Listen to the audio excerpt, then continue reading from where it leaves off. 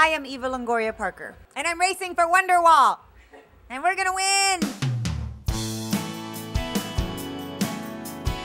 The Rally for Kids with Cancer was a concept that was done in Toronto that raised a lot of money, and they came to LA and they wanted to do it for LA to benefit Padres Contra el Cancer, which is an organization that I'm the national spokesperson for, and I thought it was a really fun way to raise money for charity. It's just really cool and creative, and it gets people involved to fundraise. I'm here tonight to support Padres and my castmate Eva Longoria in this wonderful charity to support kids with cancer and the Children's Hospital of Los Angeles. The reason why we're all here today and the importance of it is because these kids have nowhere to go without help. I think that anytime an individual in whatever sphere of influence, Hollywood or business or whatever, when they can utilize that influence to give back for a good cause, I think it's very, very important. I am a celebrity navigator, and I will be drafted tonight, hopefully by Wonderwall, because they're the top fundraiser. We're really excited about driving a new Tesla. As you know, it's a 100% electric car, and excited about having it on the streets and moving around Los Angeles in it. I don't have the best sense of direction, I would say, so... But I have some people on my team, so they'll probably help me navigate. We're not releasing that information. I could be navigating, I could be driving. I certainly wouldn't want Eva, having any home field advantage. Shut this guy up. Stop it. Like, literally, that's what's going to happen tomorrow. We know where we're going, okay? We don't need you, Scavenger hunt master. Celebrity navigator. You have to navigate for the driver. Navigate for the driver. She gets lost going to the store. Grandmothers and I have one thing in common. Well, if I don't know my easts, wests, norths, and souths, is that good or bad? Would that, no? Right now, I'm listening to Sarah McLachlan on the radio. I just love her because the beat, and it just goes with driving fast. We have two different personalities here. Yeah. I like listening to sports or nothing. And she likes... And I like listening to either NPR or music. So that could be the only thing that we argue about tomorrow is who has charge of the radio dial.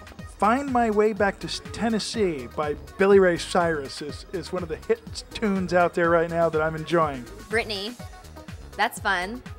Yeah, we like pretty much everything. Yeah. R&B, For me, hip-hop. when I'm driving by myself, I listen to Spanish music 95% of the time. So the two I don't Latin understand stations Spanish, here. so it doesn't go very far when I'm in the car. Yeah. I listen to Top 40 very loudly. And oldies over here. But I had a Land Rover, what was it, Discovery? It was pretty cool. It's like a 7-seater, and I don't know if you guys can tell, I'm very small. I'm 5'0". I'm like 5'4". So I was like driving that for a while, and then I had a Beamer before, and I like had so many speeding tickets, and it was like really crazy. And then I went to traffic school, and now I'm a great driver. I drive a Bentley and a Ferrari. I drive a hybrid. I have a Lexus hybrid. That's what I drive. I have a Jaguar, a convertible 1965, and I have a Lexus SUV. I drive a Mercedes, and Jean drives a truck, and, nothing too racy. I drive very fast. My friends say that I drive like a teenager still. Long time ago, but credit where credit is due. Winner of the 1990 Long Beach Toyota Grand Prix in the Pro Celebrity Race. So let's just say that the need for speed and victory is in my blood. Grandmother Lane. I'm a horrible driver. Please, separate car is the key to a fantastic relationship. I'm not that fast. I'm a really, really safe driver. Like, I drive like an old lady. So I didn't really want to, I wouldn't win. So I'm like, I don't think I should do it. For the kids, I don't think I should do it.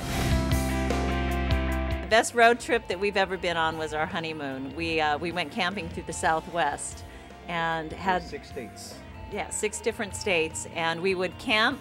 We would go hiking during the day, then we would go to a spa, get a massage, get cleaned up, go to dinner, and then go back to our tent. It was really kind of the best of all worlds. I used to drive motorcycles when I was younger, and my ex-boyfriend and all my friends had motorcycles, so we used to do it in Venezuela, these great trips that could be, a weekend of 3-4 days, and stopping in places. It was a lot of fun. Those are times that I that I do miss. For me, a road trip back then, I lived in Massapequa, Long Island, which is kind of the southern border of about middle of the way out on Long Island. So to go out to the Hamptons, that was like going to Egypt back then. So yeah, we took it on a few road trips. It was fun. We went camping once in a sponsored RV. That was fun. Horrible. And a bear visited us on our campsite and destroyed the tent. We did take a road trip to Vegas before. That was one of my favorite road trips with my girlfriends in my little Ford Festiva car that I had that sat 2 people, and we had 13. And it was stick shift, and it cost like $6 to fill up. And we literally thought we were not going to make it to Vegas because it was like puttering the whole way to Vegas. But it was a memorable trip.